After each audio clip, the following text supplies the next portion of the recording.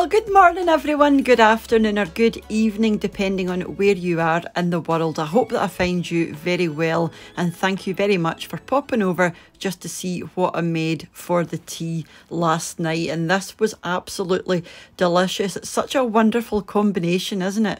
Cauliflower and cheese, and a brilliant way of using up things, you know, that you might have languishing in your vegetable drawer. I had some cauliflower I badly needed to use up and I had everything else, so I said I'm just going to make a quick cauliflower cheese soup, and I'm going to show you how I'm doing it. I wasn't planning on doing a video, but yeah, I just thought I'd pop it up and let you see because it's just one of the things. It's so quick and easy to make and it's such a short video. As usual, everything that I'm using will be in the description box underneath the video, and this makes such a lot of soup and it's perfect for freezing as well. You will get between 6 and 7 good bowls of soup from this, so if you want to make less, just half the ingredients. But let me go and show you how I put this beautiful soup together.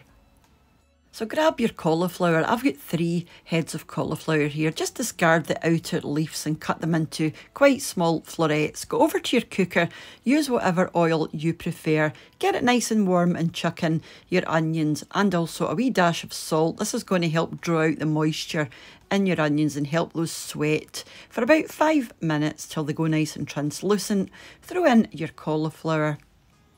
And then your garlic. You can use fresh garlic, powdered garlic, garlic salt, you know, whatever garlic you like. And then your potato, and let this all come to the boil. And then once it's at the boil, reduce your heat to a rolling simmer and give that about half an hour. You'll know it's ready when your potato breaks up nice and easily. Everything else will be ready as well. Now you can pop this into a stand blender if you like. I'm just going to use a stick blender and just blend this to your own liking. I blended this probably 98% of the way. There's still a couple of bits floating around in there, but you can blend it all the way if you like, or don't blend it at all. It's entirely up to you, but I like the velvety smooth texture.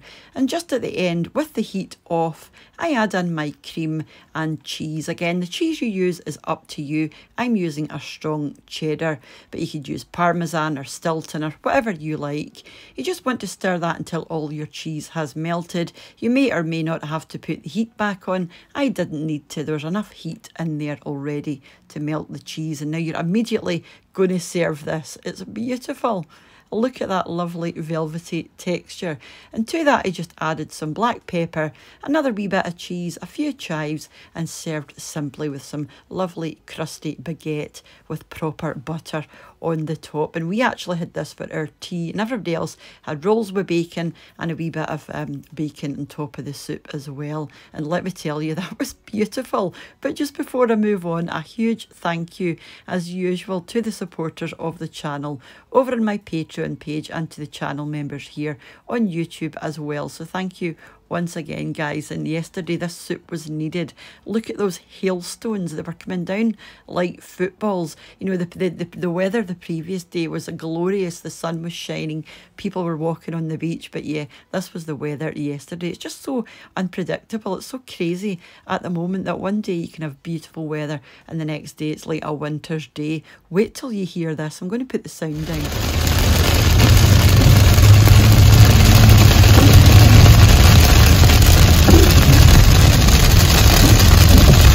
Go for coffee every day, you know, down to the beach, and this was us just on the way back from the beach, and now we're at Sainsbury's here, or just ready to get into Sainsbury's. But look at all those hailstones there. I just couldn't believe it. I said I've got to capture this and let you see, because the contrast between the day before and this was just crazy. But yeah, getting back to the recipe, that's an absolutely beautiful soup. Very, very easy to make, very quick to make. You can make this in like half an hour, 45 minutes, and it just tastes beautiful. And like I said, the addition of the bacon was really nice as well. So I will leave everything in the description box if you want to go and make that for yourself. And do let me know if you decide to make it, and follow me over on Instagram. If you're not following me yet over there, I am What's for Tea 3, and you'll find me over there. It'd be lovely to see you. So whenever you choose to join me again, guys, mind to take care of yourselves. Have a wonderful rest of your day, and I'll see you off soon back here on a hopefully sunnier What's for Tea. So bye for now. Bye now.